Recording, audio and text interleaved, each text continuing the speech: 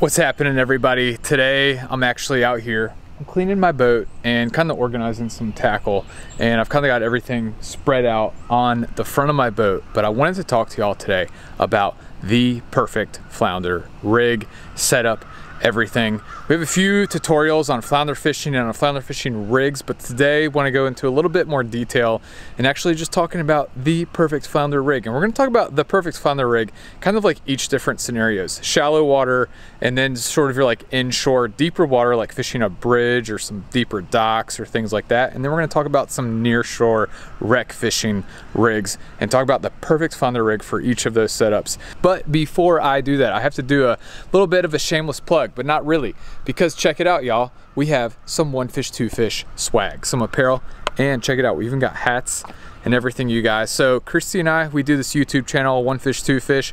Our biggest thing is just kind of helping you guys out, getting y'all stoked, motivated to get out there and catch some fish. So if y'all want to support this channel, then y'all gotta get yourself some of this apparel, because we actually went a little bit higher quality on the apparel. Very much so appreciate that, because we put a lot of time, a lot of energy into making these videos. So there is one thing I got to say before we start this video, is you guys check out some of this merch, and if you guys want to get some, then hit us up, or we'll have a link in the description below somewhere on this video or whatever. So anyways, you guys, let's get right to it. We're going to talk about the perfect flounder fishing rig in each of these scenarios. So let's talk about when you're fishing shallow.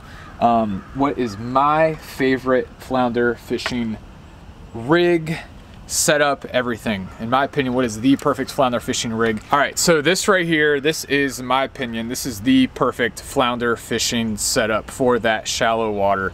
And we're gonna talk about everything. Let's start with the rod itself. This is a favorite fishing jackhammer. This is the 7 foot rating, is from a 1/8 ounce to a 5/8 ounce. Action is moderate fast. So the reason why I like this, and I typically, by the way, I'm using a 1/4 ounce jig head on this one, and the reason why I really like this for flounder fishing is this rod is super sensitive in the tip.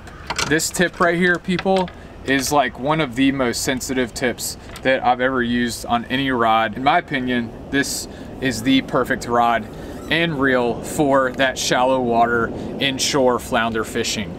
The reel that I have is a Florida Fishing Products 2500, and then I have 10-pound braid on that, and then my leader line is going to be anywhere from 10 to 15-pound fluorocarbon. And for my leader line, I like to go a little bit longer, so that's going to be about a 3-foot leader line, or about 2.5 feet, but at least about 2.5 feet length for a leader line is what I like to use.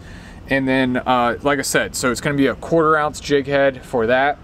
But y'all, this is what you're going to see me fishing with in that shallow water flounder fishing scenario, whether I'm wade fishing or just, again, fishing shallow in and around some of them shallow docks, flats, things like that. And then when it comes down to the lure or the soft plastic that I like to throw on this, all right, so anything from a Z-Man, this is the Easy Shrimp, and I'll bounce this shrimp along on the 1/4 ounce jig head. I'll also use Berkeley Gulp swimming mullet. That's great for these. So really kind of like anything from a shrimp to a swim bait is gonna be what I'm gonna be using for this. And so that 1/4 ounce jig head, this is one of my favorite colors, is the root beer with the chartreuse tail, and you can just bounce this on the bottom, and there we go. So that right there, that is my favorite flounder fishing setup. Now let's move to fishing some of the kind of like, maybe you're fishing a bridge, you're fishing a little bit deeper waters, or kind of bigger open water. Then you know what, I'm gonna upgrade. This is my favorite Phantom. This is a little bit more of a beefy rod, as you can see. This jackhammer, I like. This is my little samurai sword right here. It's just a little bit you know, kind of lighter action, you know, again, super sensitive in the tip. And for flounder fishing, you definitely want that, because a flounder bite sometimes, you know, again, it's not going to be like a redfish where they just destroy it all the time. Sometimes that flounder bite's going to be that subtle little tick tick.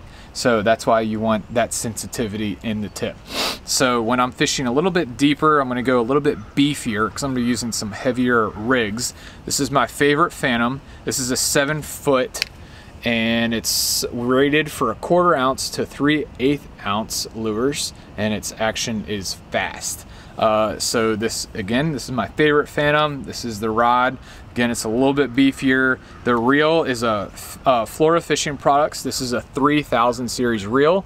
Gonna up the braid to 15 to 20 pound test. I believe this is 15 pound test braid. And right now we're gonna be using a bucktail, and we're gonna be, for the teaser, is gonna be a 3/0 hook. This is gonna be a tandem rig, and this is really easy. So the first thing we're gonna do is we're gonna make the loop for our teaser. So what you're gonna do, take your line, make it into a loop, just like that. Take your line, make it into a loop, and then all you're gonna do is you're gonna hold the line on both ends, and you've got 2 parts of your line, just like this. So 2 parts, see that? So all you're gonna do is you're gonna take these and you're gonna twist them 5 times. 2, 3, 4, 5. Okay, take this part of the loop, put it through where we just twisted, push it through, just like that. Hold it with your mouth, and then pull these together.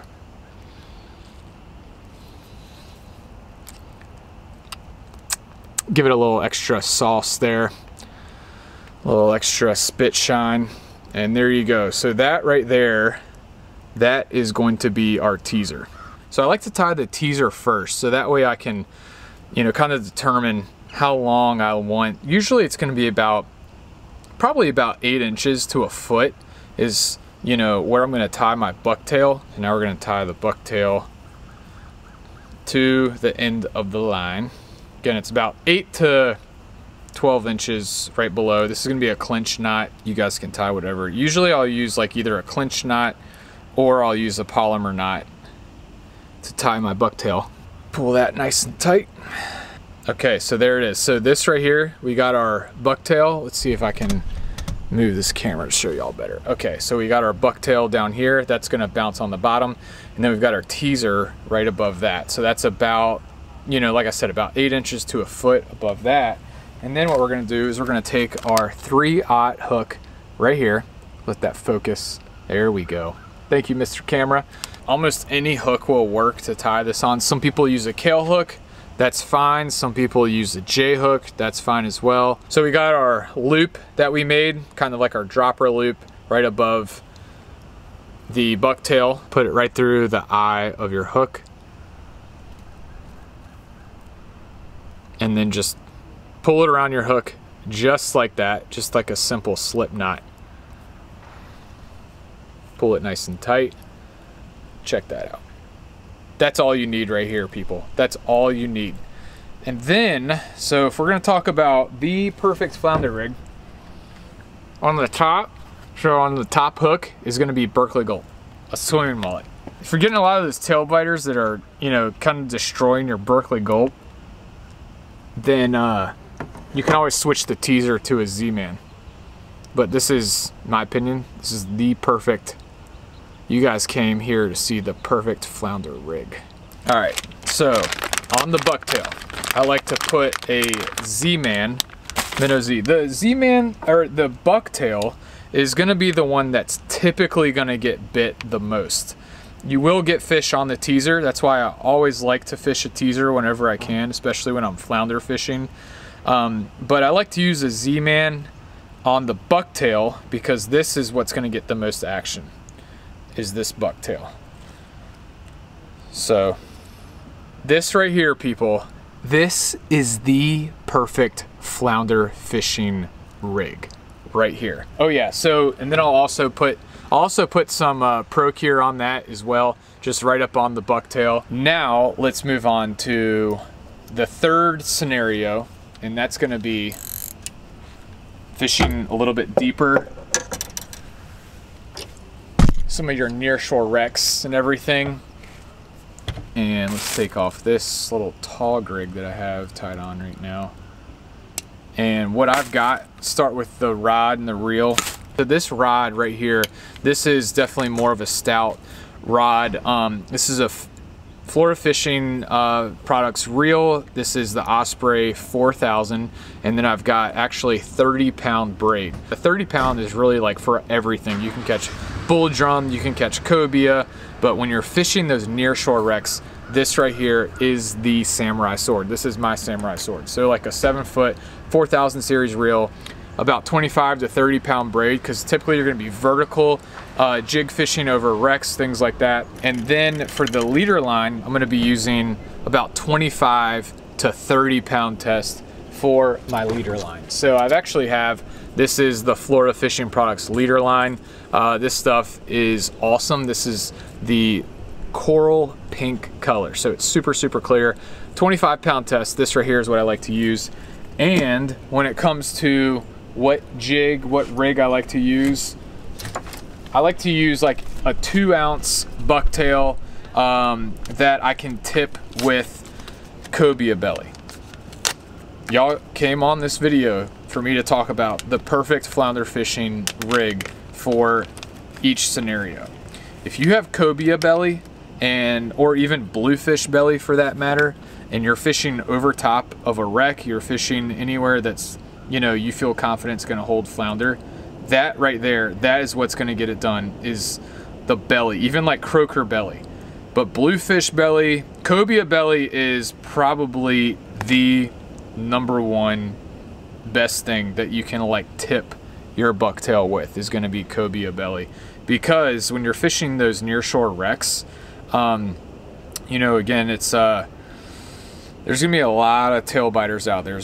Typically there's gonna be a ton of sea bass, and you might even catch like some sharks. You might catch just, there's a lot more creatures out there. This right here, this is about the lightest bucktail that I'm gonna use when it comes to flounder fishing over those nearshore wrecks. So this right here, this is a 1-ounce bucktail. And then I'm gonna tip this. If I don't have cobia belly or don't have anything like that, then I'm just gonna use some diesel minnow Z.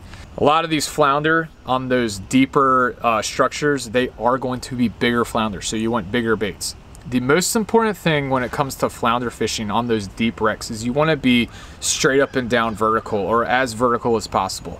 So that's why when it comes to my gear, my line, and even my lure or my bait, I'm going to be using the lightest gear that I can use, but it's got to be heavy enough for it to be fished appropriately. So I'm not going to be fishing this jackhammer and this little dinky 1/4-ounce jig head, in 50 foot of water out on a nearshore wreck or offshore wreck. No, I'm going to be using something that's going to get the job done. It's got to be stout, but at the same time, even like the conventional rod and reels, those work great. For me, this is my perfect flounder fishing rig for fishing those nearshore wrecks. And this bucktail, you guys, right here, gets it done with the Z-Man. So the Z-Man is much more durable and can withstand a lot of those tail biters. Because again, when you're fishing those nearshore wrecks, you're gonna have tons of sea bass, and that's really gonna be what's gonna kind of like be frustrating sometimes. Is you're gonna pull up to a wreck, get anchored on it, and all you're gonna be is you're just feeling those sea bass. It's like, it feels like a little machine gun, and that flounder bite's just gonna be a tap, tap, just like that. So you guys, that's why I want the perfect combination of a rod, a reel, my line, and my bait that's going to be something that's going to allow me to fish it appropriately, to present that bait, present that lure best in front of the flounder. So it's got to be heavy enough. So sometimes we're using 2, 3, 4 ounce plus even like a jig head or a bucktail that we're tipping with either a Z-Man, Minnow Z, sometimes the Berkeley Gulp. But Berkeley Gulp, you guys, out in the open ocean on those nearshore wrecks, it's kind of tough because you're going to have a ton of tail biters. So you're going to go through a lot of Berkeley Gulp. That's why Z-Man works great. And I do use Pro Cure out on those nearshore wrecks for sure. So anyways, you guys, that right there, hopefully this video helps y'all out, but those are the perfect flounder fishing rigs for each of the scenarios, in my opinion. And you know, this is more of artificial lures, artificial baits, and we'll probably do another one talking about live baits, things like that. But hopefully this video helps y'all out, and hopefully y'all help support this channel and get yourself some of this nice looking merch. So all right, people, peace out.